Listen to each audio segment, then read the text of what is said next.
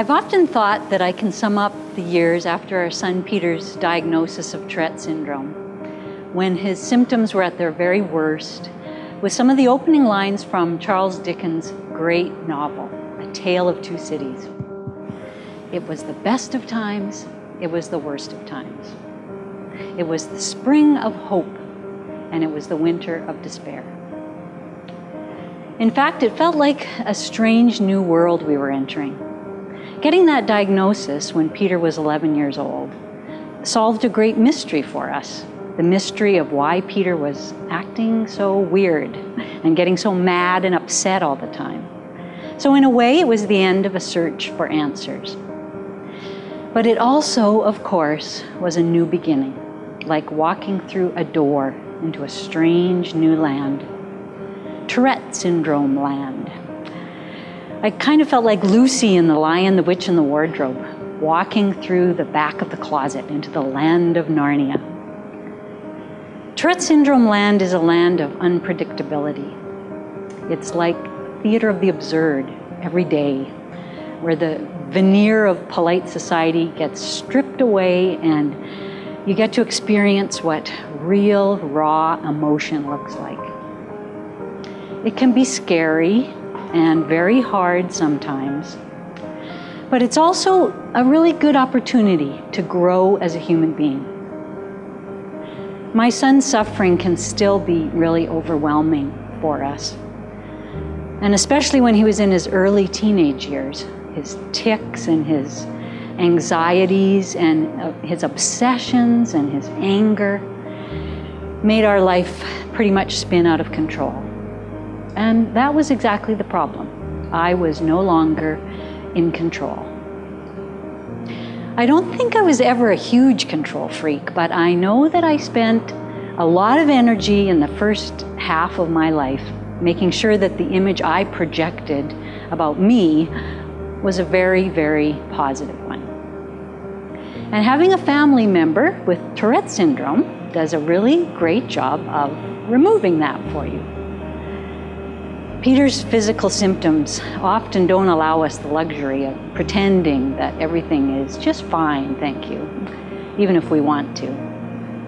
Many of his tics, which have come and gone and come back again over the years, have looked very peculiar, and some of them even disturbing, like tapping on walls wherever he goes with his fingers, or stamping his feet, or clearing his throat really loudly over and over and over again, or making a sudden, loud barking noise.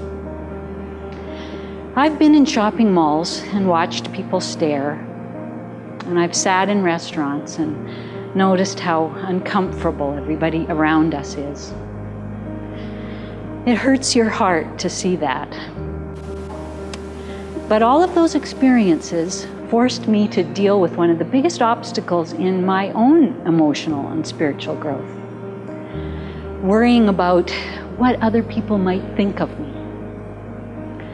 Peter had his own crazy obsessions, but I realized that this worry about how people might be judging me was my obsession, and it had to go, along with the mask of total self-sufficiency that I was hiding behind. It was painfully obvious a lot of the time that we actually weren't doing well and that we needed help. And you know what?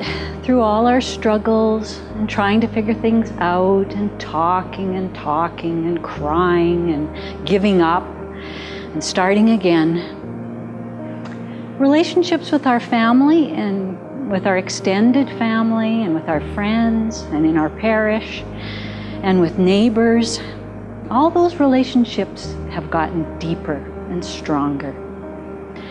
It was like when we admitted to people that we were having a hard time, it was like we were opening a door and allowing true community to happen.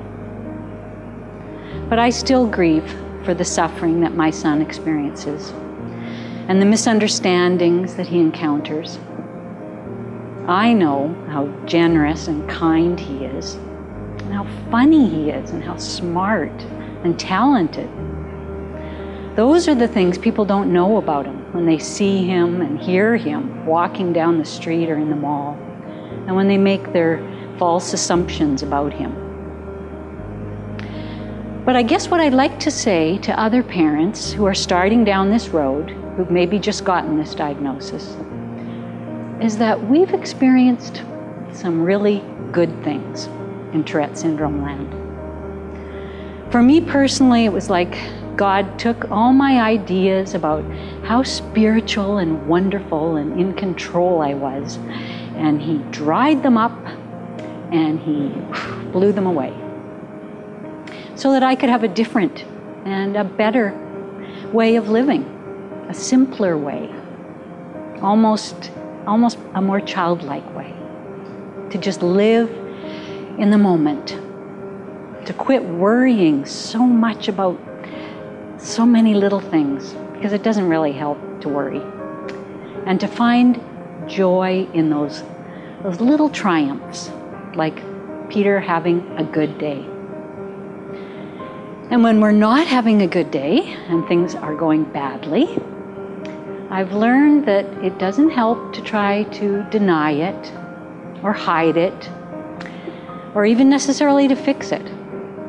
I'm learning that it's better to look at the mess and say okay to the mess, and then try to see the bigger picture beyond the mess.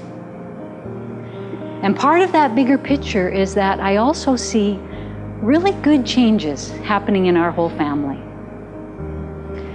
We're quicker to open up our hearts and express what we're really feeling. And we don't care so much about things like privacy as we used to. We welcome other people into our lives so they can help us, and so we can help them. We've learned to be more patient and forgiving with ourselves. And somehow that seems to have just naturally extended to being more patient and forgiving with others. We understand what it means to hit rock bottom and have a really humiliating and crappy day. But we also understand how super important it is to help each other to regain hope and start over again fresh. We still get sad sometimes, and we can get pretty angry and loud sometimes. But you know what? We don't hold grudges for very long. And we say, I'm sorry, and we say, I love you, a lot in our house. It's a pretty crazy house. But you know what? I wouldn't want to live anywhere else.